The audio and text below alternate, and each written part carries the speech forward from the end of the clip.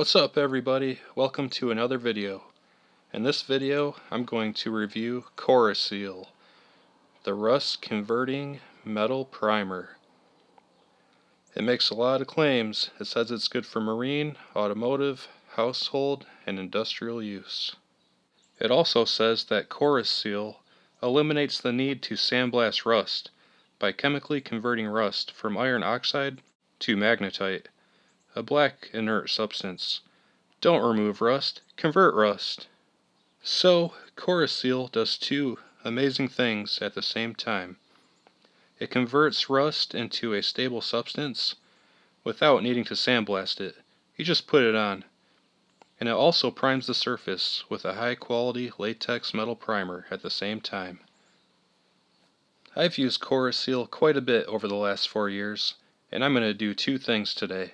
I'm going to show you the results of how I've been using it, and I'm also going to run a little test where I apply Corroseal to rusty metal and clean metal, and then apply chemicals to initiate rust, and we'll see how it holds up. I use this product in an environment that is prone to rust. I put it on my vehicle, which I drive in the winter. Winters are cold with snow, ice, slush, and salt. And this is the application that I used the Corroseal for. And according to their website, as shown here, it works great on ships and vehicle frames. So this should work perfect in this winter situation. Let's start with the test. Here's a steel plate. It's got some natural rust on one end. On this end, we're going to apply Corroseal to the rust. On this half, I'm going to clean it up, so it's clean bare metal. We'll apply Corroseal to half of the clean metal, and leave the other half natural, as the control. So, I'm cleaning it up. I'm using a 60 grit flapper wheel to clean it up. This should do the job. Oh yeah, it's looking pretty good. Now, with it cleaned up, I'm going to mark it into thirds.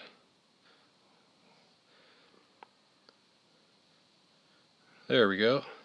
3/3.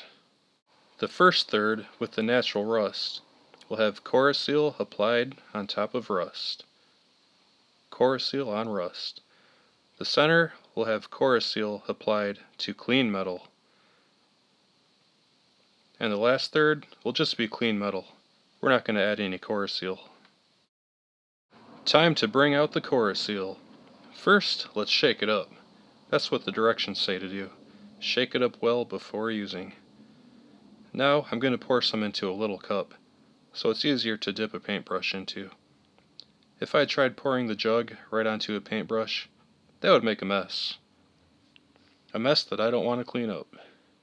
So here it is. It's a whitish brownish color. Take a good look. It's got some bubbles on the top because I shook it up.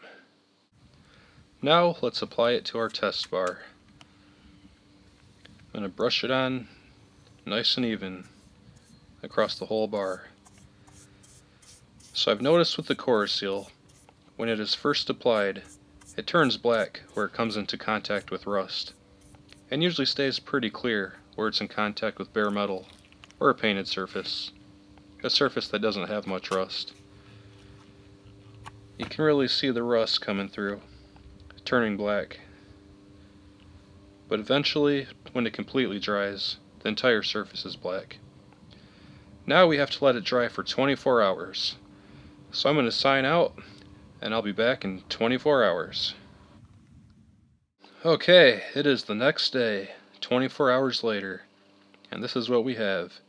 The Corroseal has turned black in the areas where it's on rust and on clean metal, and the clean metal is still clean. There is a tiny bit of rust that started to develop on the clean metal. Let's check out the back. The Corroseal kind of leaked around the back a little bit too. And here's an up close of the front. Clean metal, Corroseal on clean metal, and Corroseal on rust. So that's what we've got. That's what it looks like when you apply Corroseal and let it dry. This is just vinegar. I'm just going to spray some on to get things going. We'll spray it on the surface and let it sit for about 5 minutes.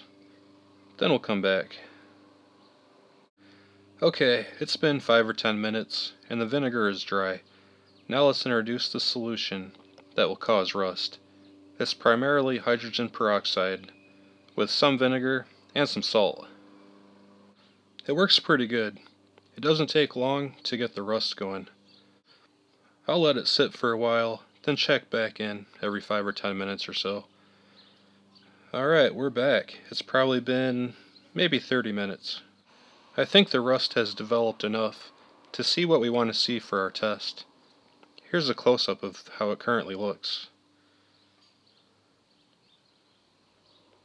It's definitely making its way into the Corroseal coated areas. The bare metal sure did see some rust. I'm going to dump all this liquid off so we can get a better look at it.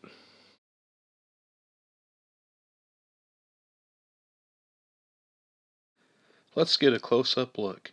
The bare metal definitely has some surface rust.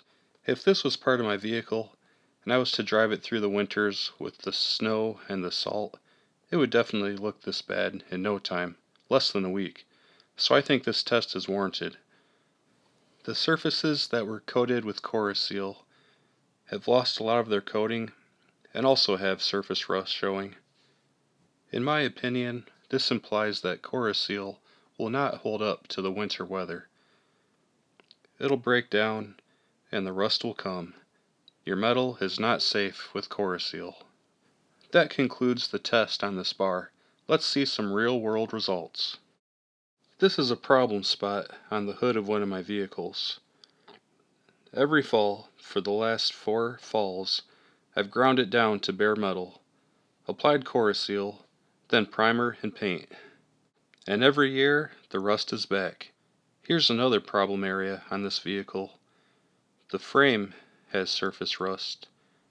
And once again, every fall for the last 4 years, I completely coat all of this with Corroseal, with a paintbrush. And it looks good when it's done. It's all black. But then, the next year, it's all covered in rust again. It just doesn't hold up. The reason why I keep using this Corroseal is because I have a big giant jug of it. At the time when I bought it, it made sense to buy the big one for the price. At the time, I was welding a bunch of new body panels into one of my vehicles. If you've watched my other videos, you've seen it. It's the Jeep. I tried to find some pictures of that project, but I was unsuccessful. I don't know where they are. I coated all the new clean metal and welds with Corroseal before I painted it, to prevent rust.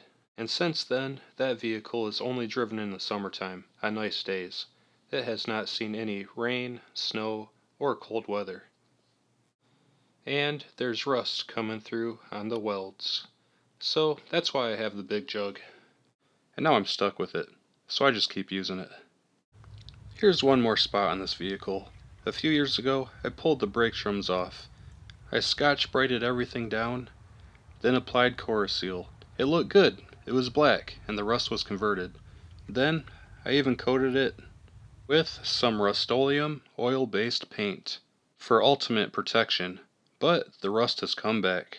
So, those are the results of my personal experience and of this test that I tried out.